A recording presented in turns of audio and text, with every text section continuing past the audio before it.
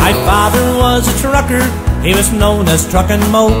He was known all over Ireland, no matter where he'd go. He used to drive a Scania, she was a 143, and now he's handed down to me his truckin' legacy. Well, I wake up every morning and I know what lies ahead. My wife makes me my breakfast, some bacon, beans and bread. I climb into my cab and then I drive on down the road. To the docks I will be heading to lift another load. And I'll say, hook that trailer on there, boys, and I'll be on my way. I'll head her to Dungannon, straight on down through Ballybay. Then I'll drive her in through Cavan and into Longford town, and back onto the motorway, and I'll be homeward bound.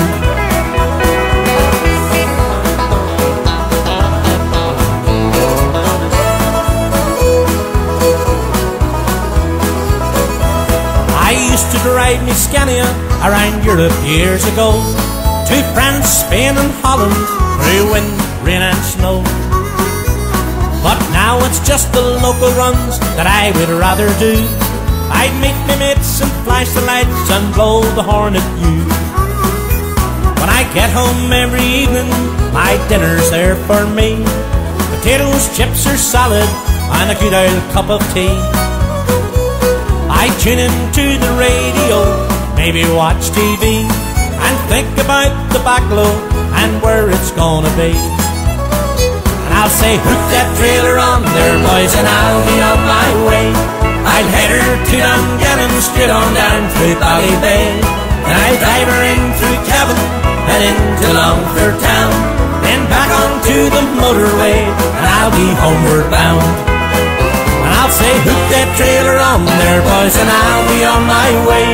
I'll head her to Dungannon, straight on down through Ballybay. Then I'll drive her in through Cavan, then into Longford town, then back onto the motorway, and I'll be homeward bound.